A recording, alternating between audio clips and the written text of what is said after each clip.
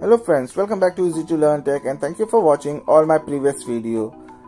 In this video, we are going to see this is LG Smart Inverter Air Conditioning Unit.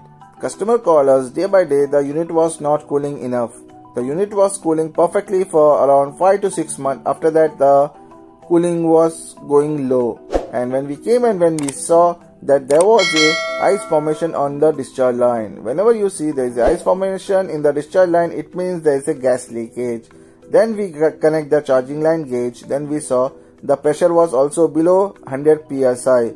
Due to that, the ice was forming in the discharge line. The normal pressure should be around 120 to 135.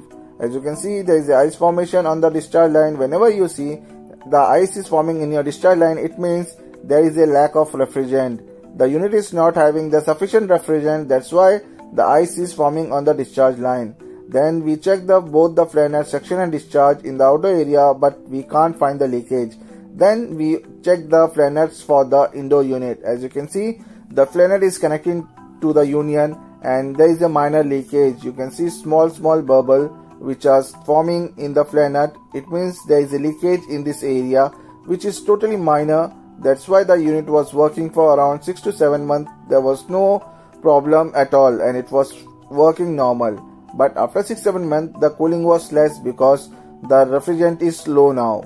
And after that we tried the flare net and we checked again and we found that there was no leakage. Then we charged the refrigerant, the unit was working.